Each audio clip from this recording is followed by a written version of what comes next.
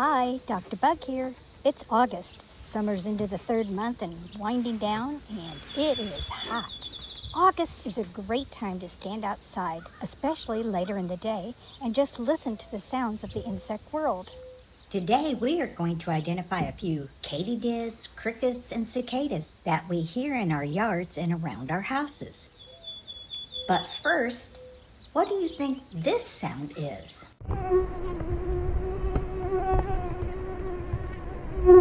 This is a sound I really do not want to hear buzzing around my ears. I think most of us feel that same way, of course, unless you're a bat or a purple martin, a hummingbird, or any of the other mosquito-eating birds. We learned all about mosquitoes in the last Dr. Bug video. If you missed it, go check it out and learn how to take the proper precautions and how to reduce mosquito populations.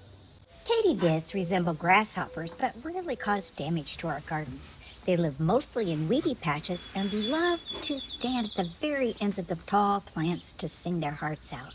Let's listen for some katydids.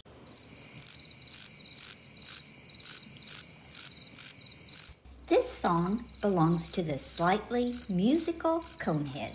It has this long head ornament. It's black underneath with a small hook right here. The conehead always requires an abundance of water.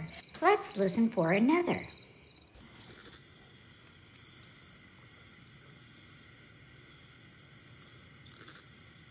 That short two-part zeetik is the song of the oblong-winged katydid.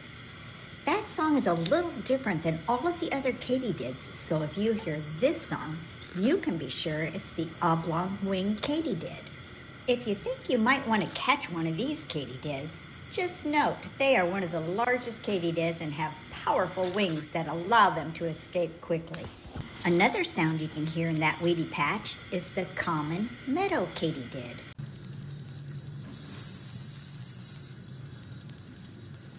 This katydid is easier to catch. They don't hide, they don't fly away as you approach, and you'll hear it both day and night.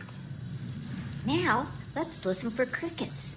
Crickets use a scraper on their hind legs to rub a special structure on the edge of their wings.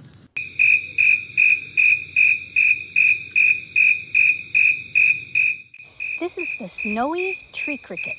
You might be thinking I made a mistake. This looks nothing like the brown cricket I know.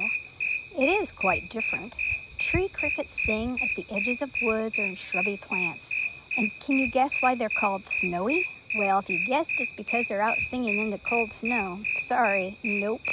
It's because of their snowy white coloring. Okay, let's listen for another.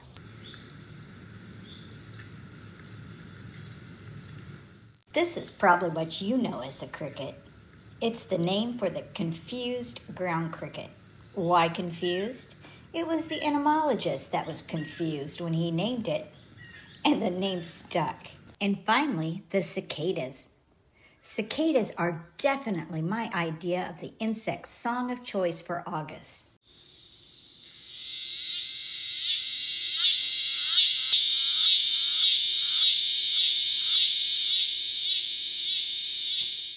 This one is called the scissor grinder cicada.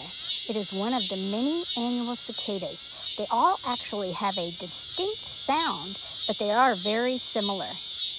And this was the year of the magic cicada, the periodic cicada. You may have heard these. The background buzz synchronizes with the millions that emerge.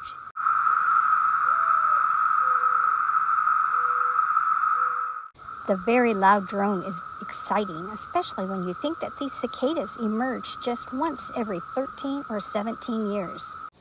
These sounds are from a fantastic site online called songsofinsects.com. I used all of the recordings from that site with permissions in our video. They have many, many insects to explore, ideas on collecting, insect pets, and much, much more. The link is included in the Show More description section below, along with our links to Dr. Bug's mosquito and Insectus Pet videos. Like our videos, subscribe to our channel, enjoy the rest of your summer, and until next time, see you in the garden.